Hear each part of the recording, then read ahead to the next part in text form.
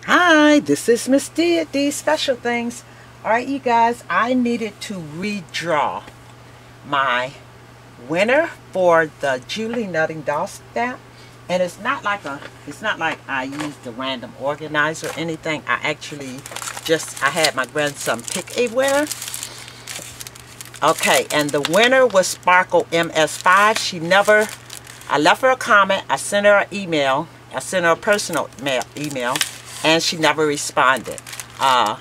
Sparkle MS5 was actually a participant of ours in the Julie Nutting Doll Stamp collaboration. She never claimed her prize. So I picked, and I made sure I picked a collaborator who is Grammy Extreme. Okay, you are the winner of this package, and it is a stamp collection, or a collection of stamps, and it is of Marisol. I don't know if you have her, and it is with Adam and their accessories. Well, he have these accessories, and of course she has more. Okay, so is 6 stamps. That's the gift. That's the prize. Yeah, if you would say. And yes, Grammy Extreme is the winner. Okay, so, and I get a lot of questions about my giveaways because I don't do challenges, okay, you guys? And I'll get personal messages about, did somebody win? Who won? What's the prize? Did they get it? I get these kind of questions, and this is why I wanted to come back to tell you I actually repicked the winner for this because this person did not claim it. Now, anytime I do a challenge, which was one time I did a challenge, usually I do giveaways, I do racks. I don't mind giving stuff away if I have it to give. And when I say I'm going to give something away, I truly have a gift to give, okay? I have a product to give. I'm not going to just say that this is a giveaway, send me this and you have a chance to win. I don't do that because, you guys, unless it's a homemade item, I usually don't even participate in the giveaways.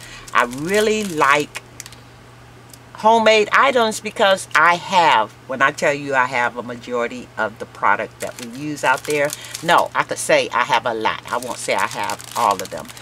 But I guess I'm saying this to say I do have a few concerns about challenges, and that's why I don't give them away. When someone does a challenge, they're either doing a birthday challenge, anniversary challenge, challenge for my aunt, challenge for my kids. Hey, I just want to do a challenge, and they're asking you to send them something in exchange for this prize. Okay, first of all, it's fine and dandy when you show them the prize. And it's fine and dandy when you come back and you tell them who won. But when you tell them somebody won and it was a person that didn't participate, if I give you enough time to send your, whatever you're sending, your entry, then you're entered into the giveaway. But if you don't send an entry by the time I pick my prize, should you really be entered into that? But anyway, we won't go there. There's a lot of questions about giveaways that are fake. I never heard of them until I start watching videos these last few weeks, and I said people actually do fake giveaways. But I guess everyone doesn't know that, so they participate in these giveaways anyway, and there's never really a gift. And if I'm stepping on any toes, you can send me a PM and I'll tell you this is just my opinion. And yeah, because if you have a giveaway, show it, give it away. The person that actually won it, when I do a rack or a giveaway, I actually ask that person to come back to my channel and let me know, or let everyone else know, that they received their giveaway, that they received their prize. And I also show you what I'm sending out. I yeah, it's getting horrible, you guys. It's getting horrible, but I can't even understand why a person would do a fake giveaway. What is the purpose of it? And maybe that's because I have what I need and I don't do those giveaways where you have to send me something and I'll in turn put you in a little bowl for a chance to win something.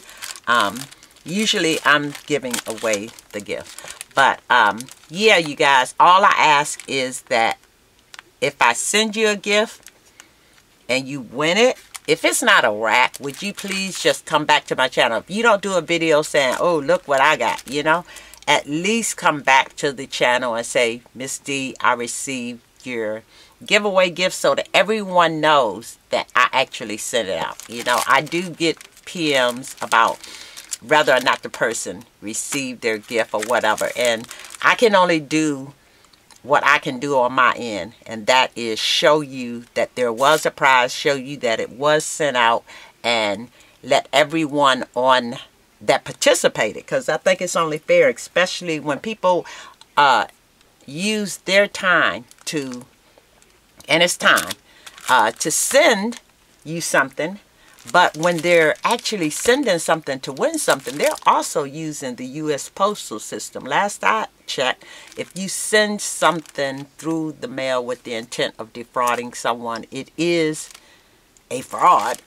It is, in fact, a violation of some kind. I don't know, because you use the Postal Service to receive those gifts that you receive with the intentions of giving away a gift, but never, ever really giving away a gift. So, Grammy Extreme, I say all that to say, Grammy Extreme, please send me your address. I'm going to give you, because I think you actually are on YouTube and you come back and you look at the videos.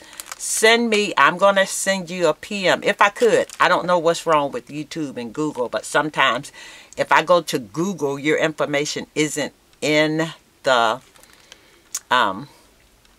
your information isn't on your About Me page, so there's no way to contact you other than to say, or go to a comment that you left and tell you that you won something. So Grammy Extreme actually won this gift.